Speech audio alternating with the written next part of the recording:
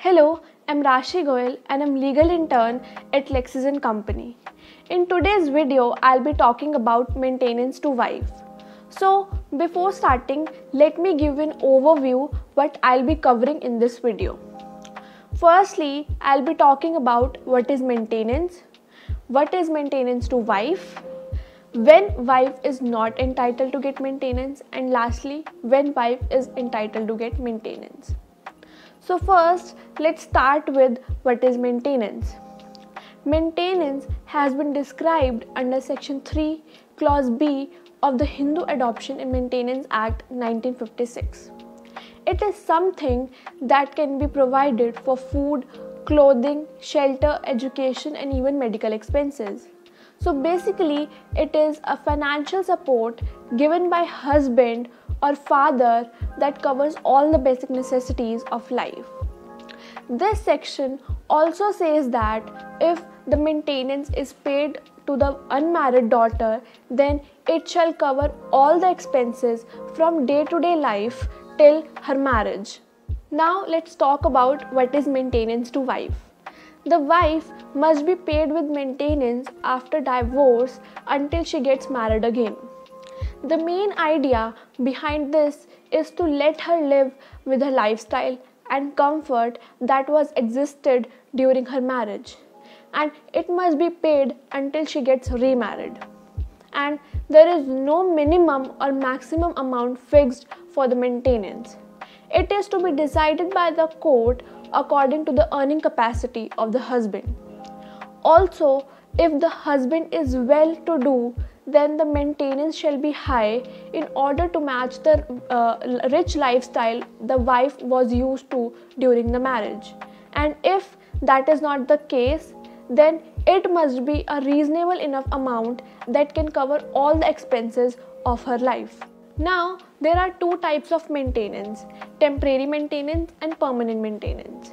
Temporary maintenance is also referred to as maintenance which is awarded by the court during the continuation of proceeding of divorce. The purpose is to meet the necessary and the immediate expenses of spouse who is the party to the proceeding, and on the satisfaction, the court may grant it. Section 24 of the Hindu Marriage Act 1955 deals with the kind of maintenance.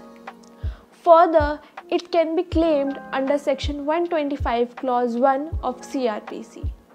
Whereas permanent maintenance refers to the granting of sum on the periodical basis or on the continuous basis once the proceeding have been disposed of.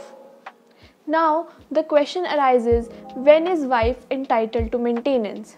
Section 18, Clause 2 of the Hindu Adoption and Maintenance Act provides a list stating when is wife entitled to maintenance. And as per the section, a wife can live separately from her husband and still have the right to claim maintenance, but under certain conditions. First condition is if the husband has deserted his wife by abandoning her without any reasonable cause and without seeking her consent, or by deliberately ignoring her wish. Second condition is if the wife has been subjected to cruelty during her marriage and considers living with her husband to be endangering her life. Third condition is if the husband is suffering from an incurable and contagious disease. Fourth is if the husband has another wife or mistress in the same house, or he lives with another wife or mistress at some other house. Fifth is if the husband has converted to some other religion, or if there are some other reasonable grounds that can justify why the wife should live separately, then maintenance will be provided. And the maintenance can be paid every month or even in lump sum. Even when the wife has some source of income and some property but needs some financial aid for the necessary expenses such as medical expenses, then also maintenance will be provided. It is also the obligation of the husband to pay maintenance for such expenses if required. Last is when wife is not entitled to maintenance. a wife must be maintained after divorce in order to be financially supported. But there are some exceptions to this rule. Section 18, Clause 3 of Hindu Adoption Maintenance Act states that a wife will not be entitled to maintenance under two conditions. First, if a Hindu wife has committed adultery or has any other illicit sexual relationship with anyone else, then she shall not be entitled to maintenance.